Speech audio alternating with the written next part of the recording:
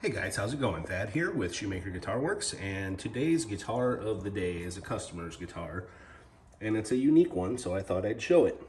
It is the Turser Shark guitar, and it came into me because there was a big chip here on the corner, and I repaired the finish, and then he said it never stayed in tune, so he was going to sell it, so I did a full setup on it, and so it's all set up and ready to play, and I'm going to plug it in and give you a little demonstration.